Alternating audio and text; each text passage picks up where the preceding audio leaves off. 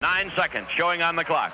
The Cowboys and the Colts all tied up at 13-13. Morrill is kneeling. O'Brien is ready. There is the snap. The kick is up. It is long enough. It is good! A 32-yard field goal by Jimmy O'Brien. It is good. And the Baltimore Colts have just won themselves a Super Bowl if they can last out the last 5 seconds. The one-time roar of the crowd has now been replaced by the hum of a computer.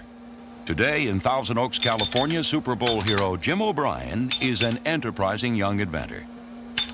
What's it for? Well, it's for children to be seen by their parents when they're riding in cars, so the parent doesn't have to turn around and look at them.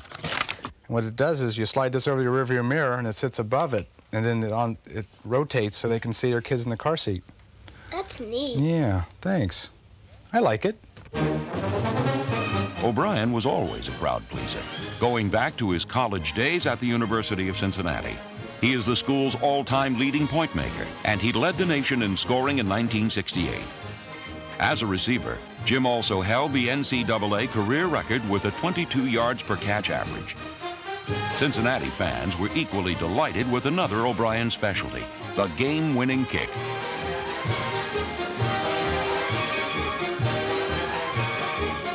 I'd always pretended like every field goal was the last second of a championship game, not necessarily the Super Bowl, because they didn't have that when I was in high school. But even in college and even when I was practicing in the pros, my kicks in practice were always that last second field goal.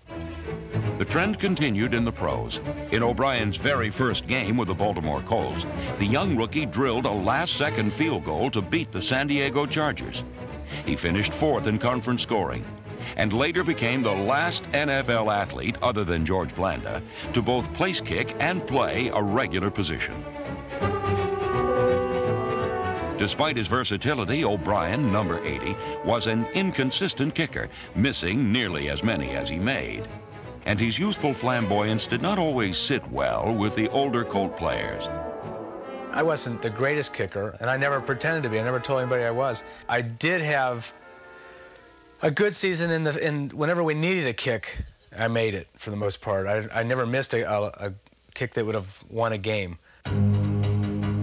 The thing is, the Colts were a relatively conservative team. Most of the guys were older, Johnny Unitas and that era were in Baltimore at the time, and I was, 23 and they were in their 30s. Times had changed a little, and I'd come from the turbulent 60s in college, so I guess I was just a little different and let my hair grow a little longer, and they called me Lassie. But all such differences were put aside as the Colts closed in on a world championship.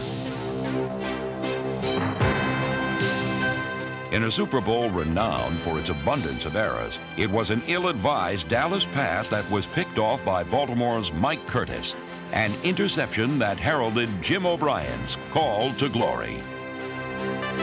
We were very surprised that he had even thrown it so Mike could intercept it. And at that point, we knew it was going to be a field goal. And at that time, Coach McCafferty, yelled to John Sandusky to get the field goal team ready. Tell all the guys on the field goal team, don't get set until you tell them to set. Tell them all not to set until you tell them to set. And if they overload one side, give a man over right or man over left. And I was standing on the sideline going crazy. I said, you got to do it. You got to hit it. And he was so calm it didn't make sense. He said, I'm gonna do it. Everything is cool. We're gonna win this game.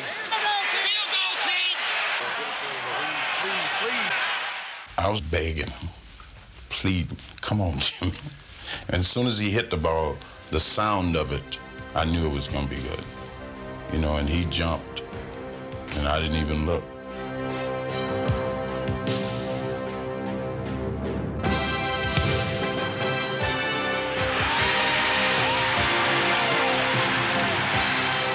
I knew that it was going to be good. It had probably gone 55 yards. It was my best kick of my life, and I was, very fortunate to be able to be in that spot and to be successful.